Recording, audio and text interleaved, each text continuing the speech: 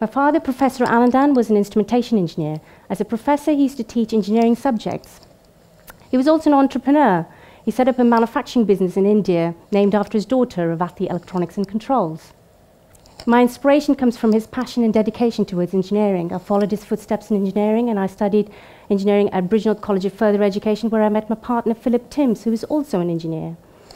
I was the only woman in the whole of the engineering class. In fact, I was the only Asian woman in the whole of Bridgnorth College, so I remember it being very challenging times as a woman trying to fit in with a group of men in engineering.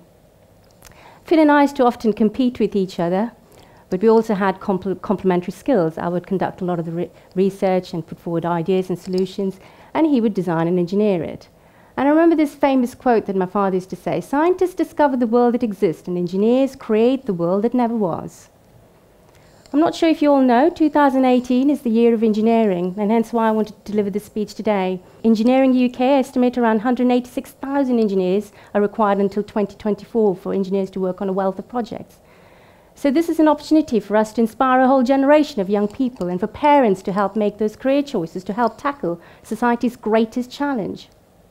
I'm not sure if, would you agree that many young people's interest would lead them to engineering if they knew what engineering was and what they were doing? Young people are brilliantly creative and adaptable, and these attributes are high in demand in engineering, and this demand will increase if they only knew what modern cutting-edge engineering looked like and what a great career engineering can be. I have to say I've had a fairly extraordinary, successful career.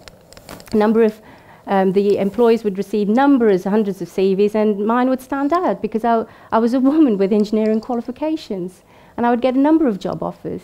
I've worked in industry for many years, and I've held many prestigious positions: sales, technical manager, project manager, business development manager, and I used to work with engineering manufacturing companies throughout the West Midlands region, supporting engineering manufacturing companies with their training and development needs and recruiting apprentices. I always did hit my targets and walked away with their business.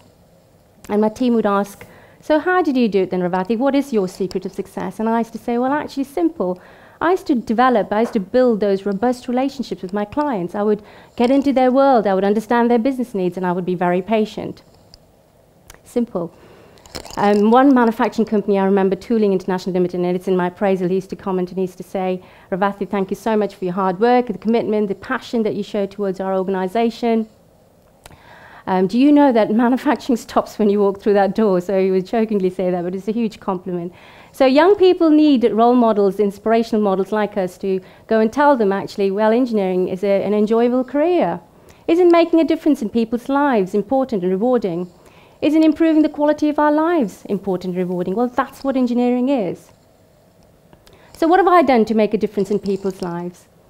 Well, a few years back, I decided I was going to set up my own manufacturing business, Avatar 3D printing. And I had a vision that I was going to offer young people the key employability skills, the technical skills and the soft skills, and get them job ready. And I was going to do this by introducing our 3D printer here, digital fabrication tool, the Ingenium, Avatar 3D printer, the Ingenium it's called.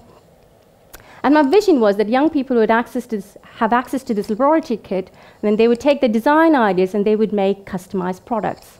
That they would go through the iteration process of making a prototype, they would solve problems, they would work with teams, and they would innovate. So these are the key skills that employees are looking for: problem-solving skills, innovation skills, team working, communication skills. We went through a very tough manufacturing journey. I came up with some bizarre design ideas, took it to manufacturers, and most of them, it was just impossible to make. I wanted a 3D printer to look more like a sewing machine, I think. We tried different materials, tried it in mild steel, aluminium, acrylic, PET sheet. Mild steel was very bulky and heavy, aluminium was very expensive, acrylic was brittle, it would crack. And we finally launched the product in the PET sheet frame here, as you can see. And I wanted deliberately to be transparent and foldable and portable, designed specifically for educational purposes. Now I'm going to share with you a video I've edited myself, my journey of manufacturing the very first prototype. It was made in mild steel.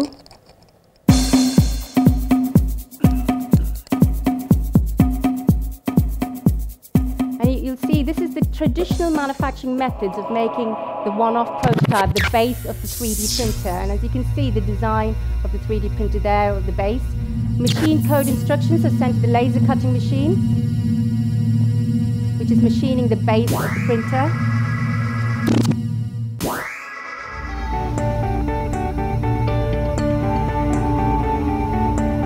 And then we go through several processes: the shaping, the bending, the welding of the materials, the drawing the materials.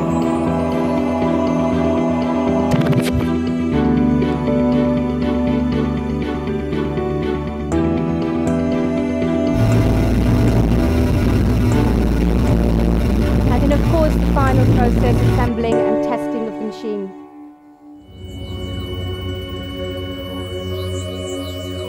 And as you can see, it was a rather bulky looking 3D printer made in mild steel. It was very heavy. But it was a great learning curve for us. It worked, so it was fantastic. I called it the Genie. It was our very first prototype. So you can see how far we've come from the very first prototype. And Bilston Engineering sponsored us for this particular prototype. It would have costed us £1,000 otherwise. And I've obtained a number of grants actually to go through several iterations, 4 iterations of prototype. And here's an example of additive manufacturing process. Now this is an example of a prototype, which is a birch caliper building. It's one of the tallest buildings in the world in Dubai. And it's being 3D printed on our 3D printer here, a fused deposition modeling 3D printer. So what it's doing is fusing deposited layers of thermoplastic materials layer by layer to create a 3D object. And as you can see here, how many processes? There's only one process, additive manufacturing process, in comparison to all the process that we went through to make that one-off prototype. So we didn't cut, we didn't go laser cutting, bending, shaping, welding. We've created a whole one-off prototype using the one process, 3D printing. And hence why this technology, the industry, are not just using for prototyping development, but for final part production, because we're able to save on production costs. We're eliminating waste. There's no reduced waste. You can see there's no waste in this particular prototype. And we've been able to turn it around quicker, so we've saved time. So I was the first person who would took this 3D printer, which was launched in 2015, to the local schools in the Midlands region, the local community, local businesses, colleges, UTC, university students, and I inspired many young people and many people about this, the importance and the impact this technology is having in all of our lives. And they were amazed. Some of them hadn't even heard of 3D printing, and some of them had heard of the 3D printer, but they'd never seen one print, and they were amazed that you could actually control the manufacturing process and make customized products. Amazing. They were fascinated. And I inspired many young people, telling them actually, you know, your perception that engineering is dirty and greasy, well, that's not the case anymore. We're using digital methods to make things now. So in a very short period of time, very tough manufacturing journey, but a fantastic, rewarding, inspirational journey for me. So the future will depend on 3D printing technologies, everyone, in all aspects of our lives, from the houses that we live in, the cars that we drive, the streets that we use, healthcare, the clothes that we wear, and the food that we eat. And coming to the food that we eat, Avatar 3D won a number of awards, one for manufacturing a 3D printer locally here in the UK. Let me say that again, manufacturing a 3D printer in the UK and taking the product to market. And we further innovated the 3D printer to not only print in thermoplastic materials, but in chocolate.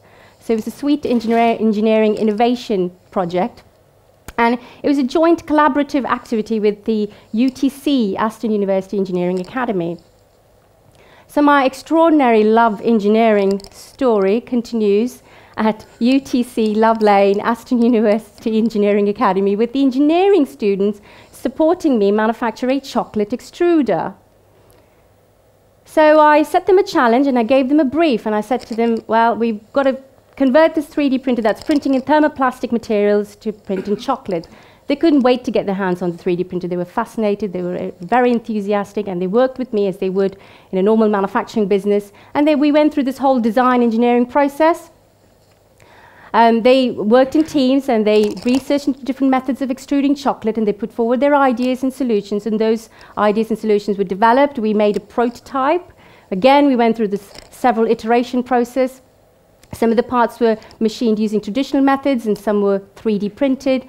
So I know these kids will remember me in the future when they write their job applications. They'll be able to say they worked with Avatar 3D, a local manufacturing business, and they gained some valuable employability skills because they were able to understand the difference between traditional methods of making, additive manufacturing methods. So they really did get some real-life experience working on a real-life project. So here's an example of the foldable 3D printer here that you can swap a nozzle that prints in thermoplastic materials to a syringe. And we pour tempered chocolate in this syringe, and the extruder will 3D print layers of chocolate, layer by layer. And here's an example of the business quarter logo that was printed in chocolate.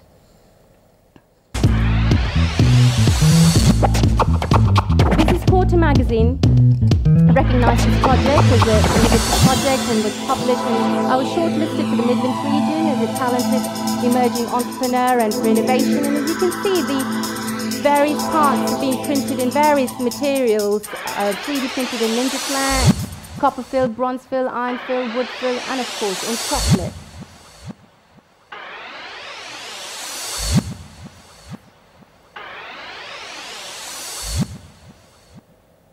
And the full story is all on the website and published in the UTC Technical Matters. So if you visit avatar3dprinting.uk, you'll see case studies on the Sweet Engineering Innovation Project.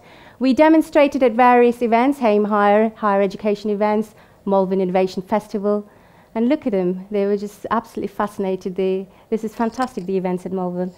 And here's some more photos of, and this young lady here, she said, if you bring that pretty in pink 3D printed to our school, I'm sure we will all take up engineering. So that was a huge compliment and a great feedback.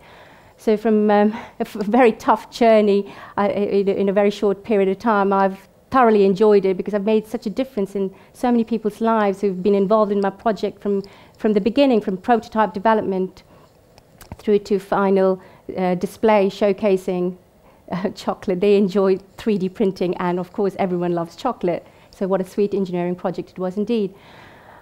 What's interesting was when I studied at University of Wolverhampton years ago, I picked up subjects like physics, maths, digital electronics, computer-aided design, and I had no idea how I was going to apply those subjects in industry. And I ended up working for Epson Manufacturing Company, putting together their Epson printers, a 2D assembly, as a production operator for months. Little did I know I was going to be manufacturing my own 3D printers years later. I picked up subjects like masters in lean manufacturing and project management and what did I do, industrial enterprise. And little did I know I was going to be applying those lean principles to my own manufacturing business.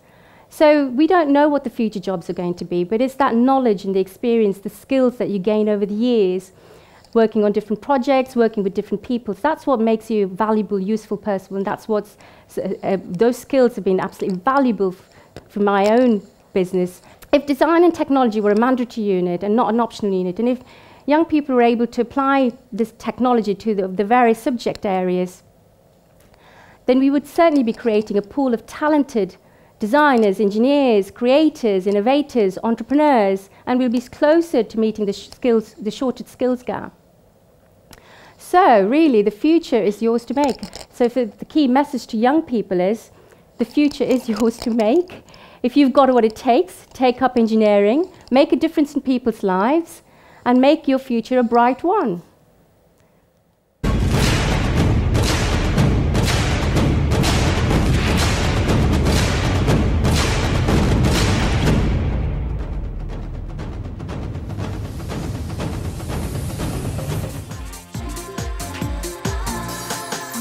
I love watching chocolate printing. And I'll bring some samples with next time later. I just want to say thank you to my partner, Philip Timms, who's been instrumental in every step of the journey. He's been there for me, and he's an exceptional engineer who's engineered this 3D printer, and we've got several versions of it. It's all very colourful. And thank you, Adrian, for letting me share this story on this TEDx platform, and thank you, everyone, for your time listening.